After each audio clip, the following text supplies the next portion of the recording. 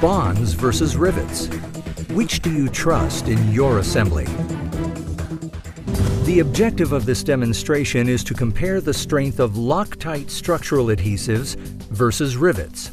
In order to illustrate this point, we have created this steel assembly, bonded with Loctite H8100 speed bonder methyl methacrylate structural adhesive and 2 aluminum pop rivets.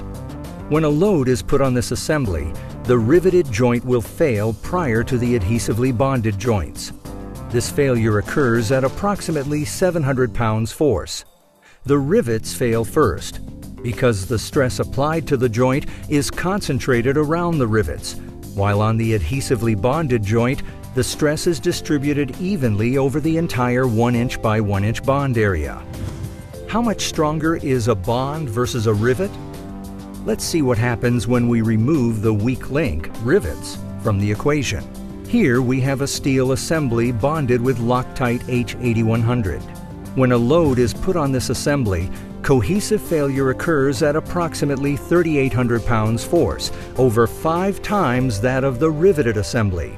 By spreading out the load applied to the joint, bonds provide more strength than rivets in a finished assembly. Which do you trust in your assembly?